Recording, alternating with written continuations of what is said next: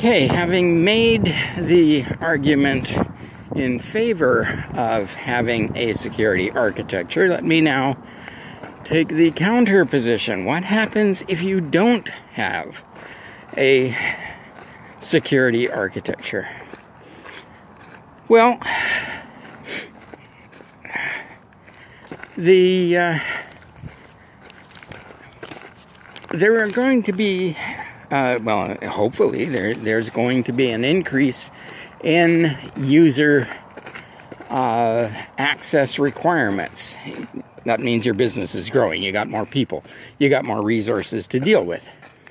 And if you don't have a security architecture, that is going to make it much more difficult for you to effectively and quickly address the increased needs, to provide for the access, to have the tools in place, or the guidance to put tools in place that will provide access to new resources, that will determine the access requirements for new users, that will determine how we are to validate the new users and bring them on board, provide them with the resources that they need to do their job as quickly and effectively as possible. And that is, we're going to have new types of users. We've just gone through the pandemic, and that has made a wholesale and apparently ongoing change in the way we work, the employees that we have. The teleworking concept, as it was known 30 or 40 years ago, seems to have finally come to pass with what are now being referred to as remote workers.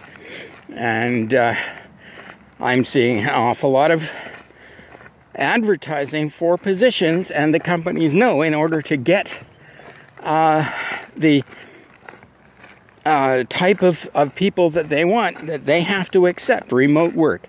And, you never used to see that on a job ad, and now it's all, it's there. They specify if they want it on site, if it's remote, if it's a hybrid situation. And so we've got new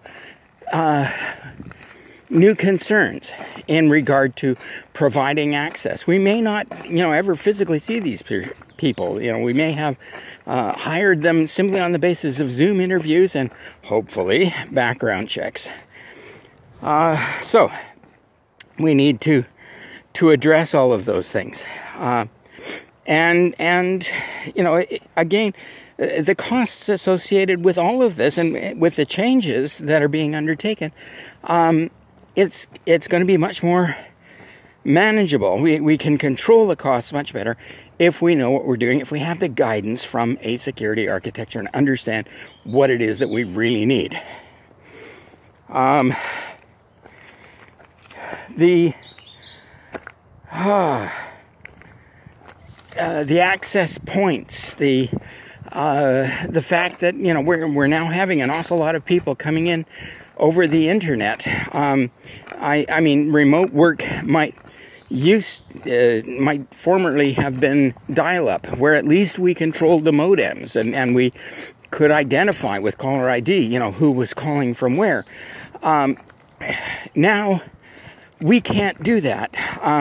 With the internet, everybody lives next door to everybody, and you have no idea where anybody is coming from.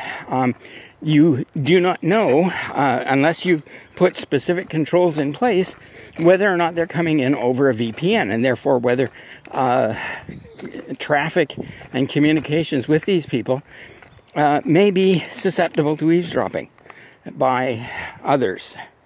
So we need to address that. And then there's consumer complaints. issues of privacy are becoming increasingly important, and we have different regulations. It's not just the user complaints, but we have to make sure that we are in full compliance with the regulations that governments have put in place with regard to privacy. And so we, and different governments, because of course, we may have customers, clients, partners in other parts of the world where they are subject to different regulations. We have to make sure that we understand all of this and that it is covered in our security architecture. Our architecture can give us guidance in that regard.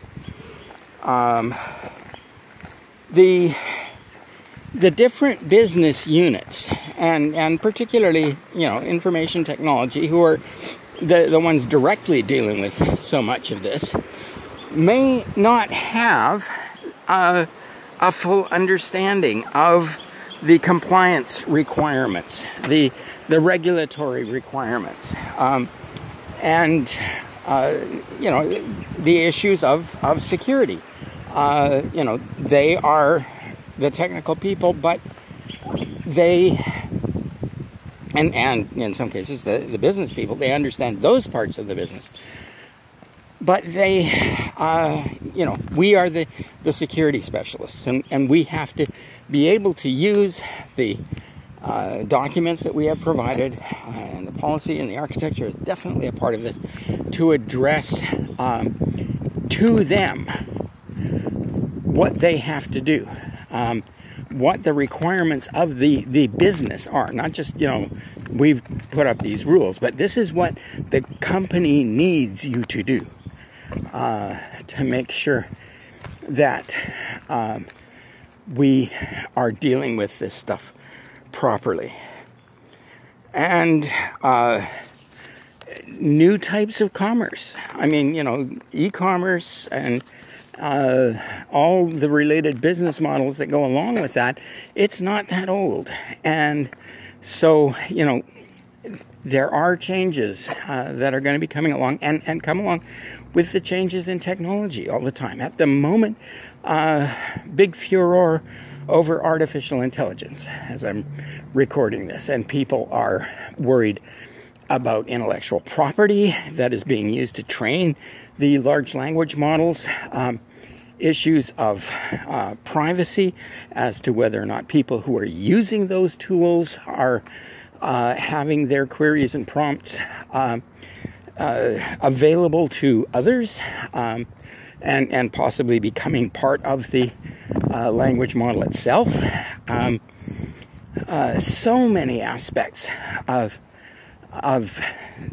these areas and the changing technologies. And I've mentioned, quantum computing.